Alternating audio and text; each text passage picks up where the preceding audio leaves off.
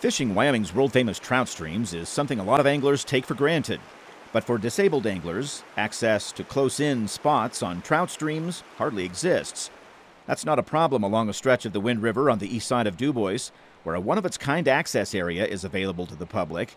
It's part of the Sawmill Habitat Management Project, a 6-year project involving the Dubois Anglers and Wildlife Group, Wyoming Game and Fish Department, Trout Unlimited, and Dubois Volunteers Incorporated to improve the Sawmill public access area along the Wind River.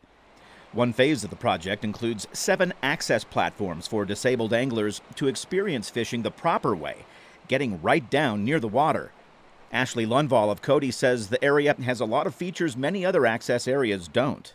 This is a perfect spot for not only folks with disabilities, but just anybody that wants to come down here with someone with a disability, because there's plenty of space for you as well as your family and friends, which is really different. Usually there's just a single spot and it's nothing as nice as this.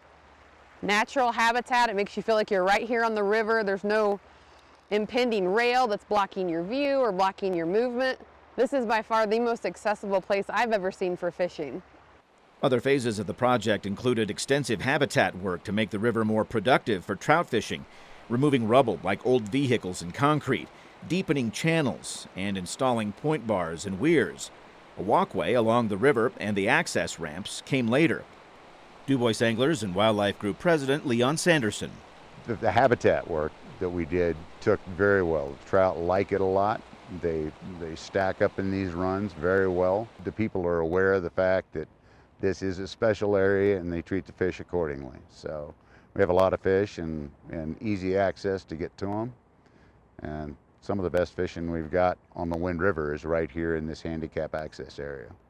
A 2-acre kids fishing pond at the end of the access area with similar access platforms is planned for the future. Local sportsman groups like the Dubois Anglers and Wildlife Group play an important role to anglers in Wyoming and the Game and Fish by raising funds to improve habitat and access to advance the sport of fishing. A good way to say thanks is by supporting these groups and using the areas they provide. This is Ray Hageman with the Wyoming Game and Fish Department.